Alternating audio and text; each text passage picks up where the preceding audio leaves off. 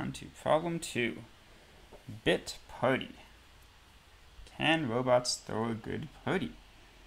Okay, so the R robots are going to the shopping, to the supermarket. They have bought B bits. Oh my gosh, and we have to get through the line. Yes, an important problem with groceries.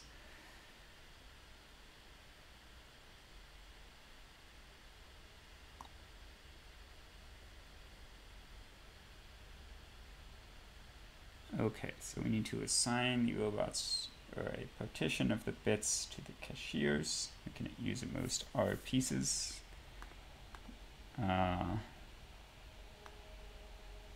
And we just need to minimize the maximum. Interesting.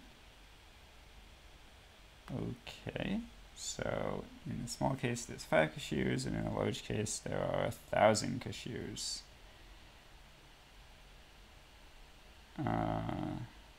And we have at most 1 billion bits.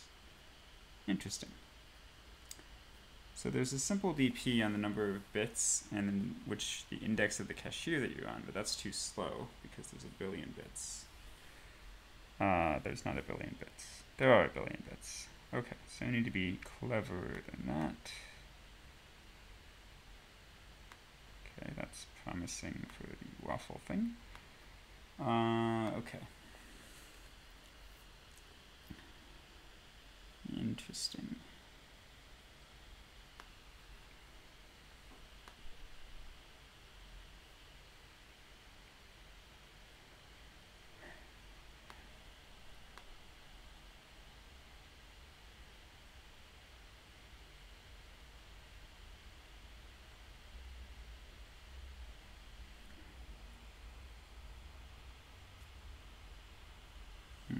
Okay, so if we knew the subset of cashiers that we were going to care about, then we would just greedily assign the ones with the lowest slope, or S.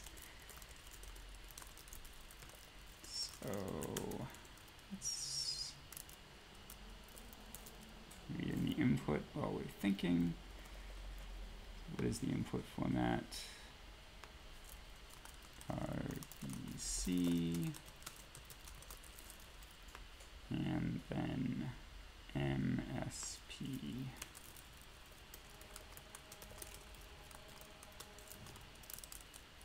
Let's see them.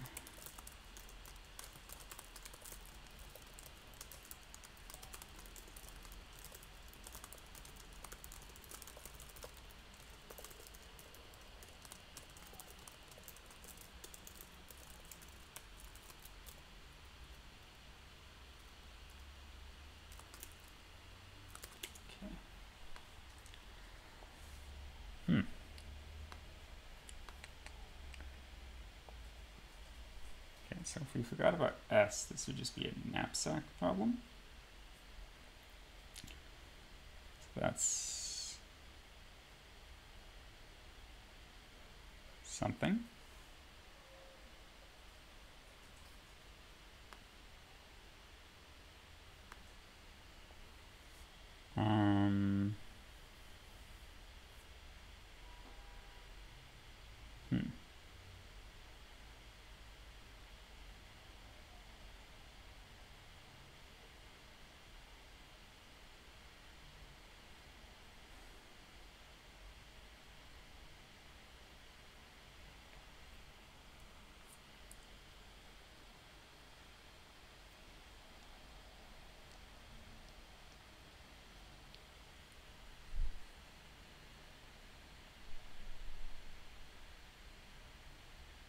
Okay, suppose that there were no S. How would we solve this?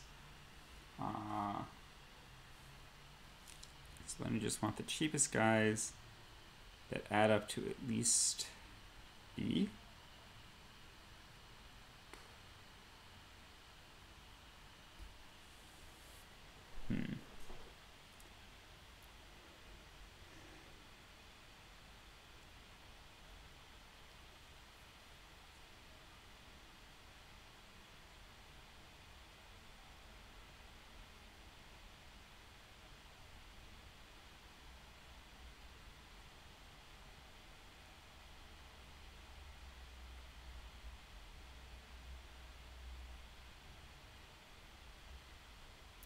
would we solve that?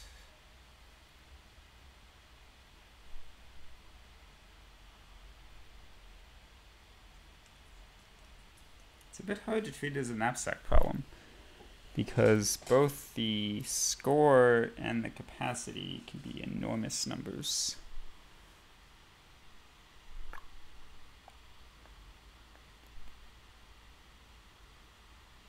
The number of items is small. Is that useful?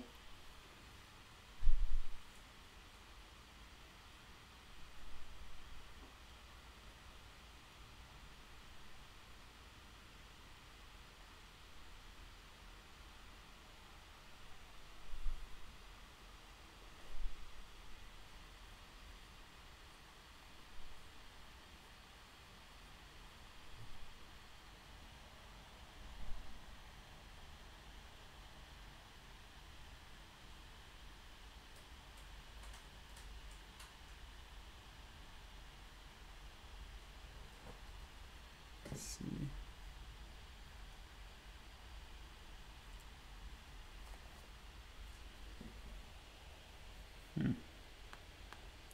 It's hard.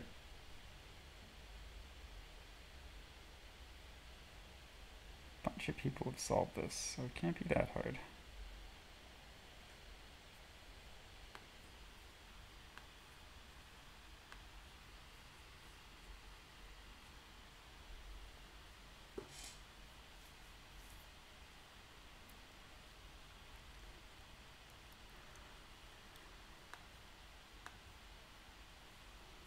Let's look at the samples, maybe.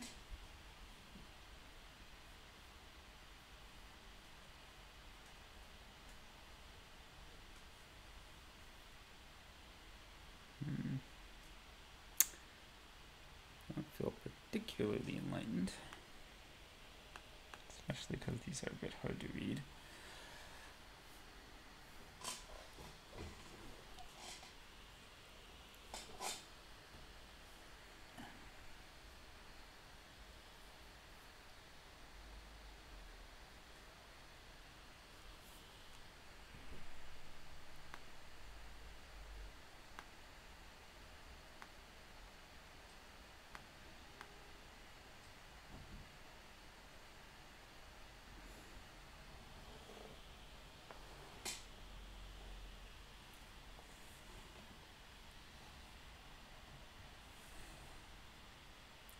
Format. Bits comes second.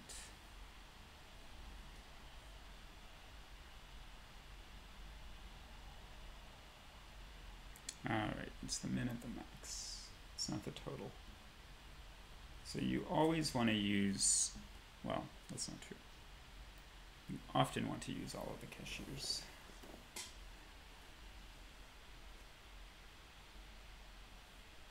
Okay, so fine. I thought it was the sum.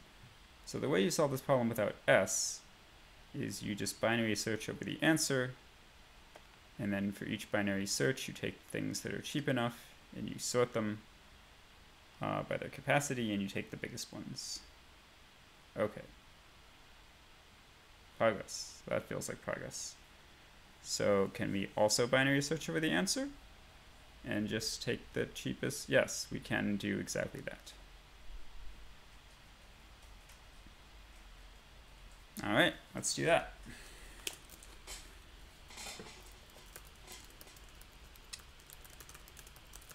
Okay, so the answer can be at most 10 to the 9. We'll be very type safe.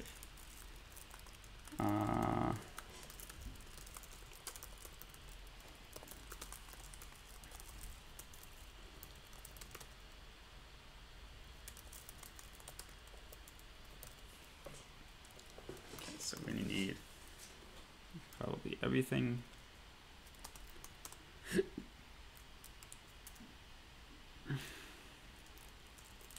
So if that answer works, then we know we can do at least that well. And otherwise, okay, so do we want to have a +1 here? Low equals mid, -1. Okay, so if it was 0 and 1, If it's okay, then that's bad. Okay, so we want it like that. Now we just need to write okay. It should not be that hard.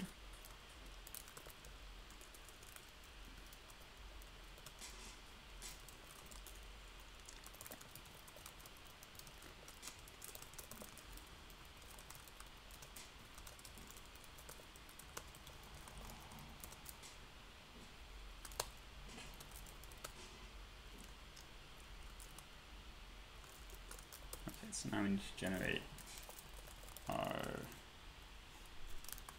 list of like how many each issue can handle using this time threshold.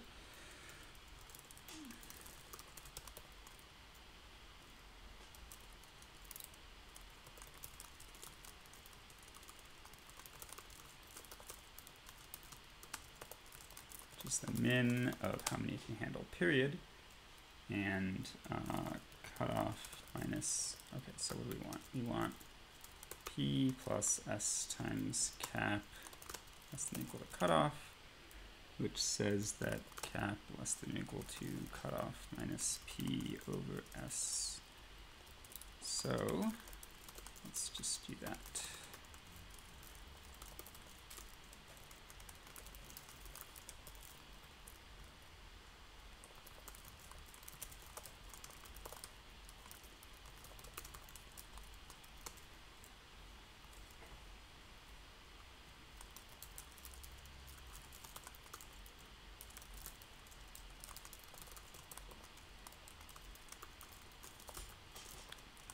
And sort always puts the lower elements first, so we actually want to go from the back.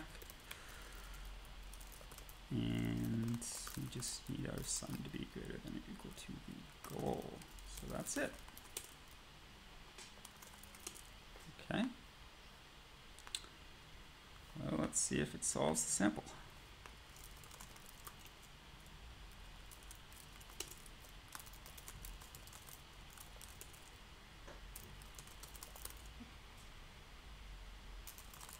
Does not, because I didn't actually output anything. Fair enough.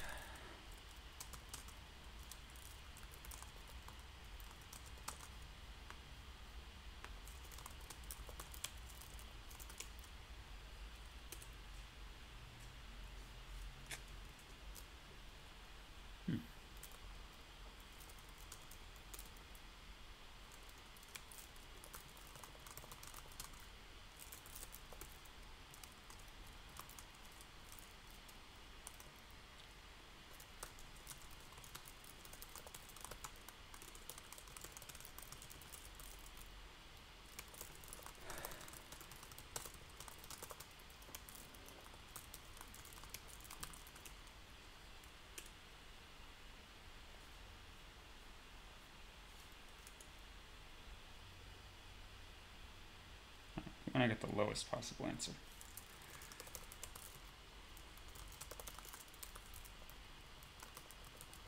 Actually goes like this. Okay. So 547, 547. How about that?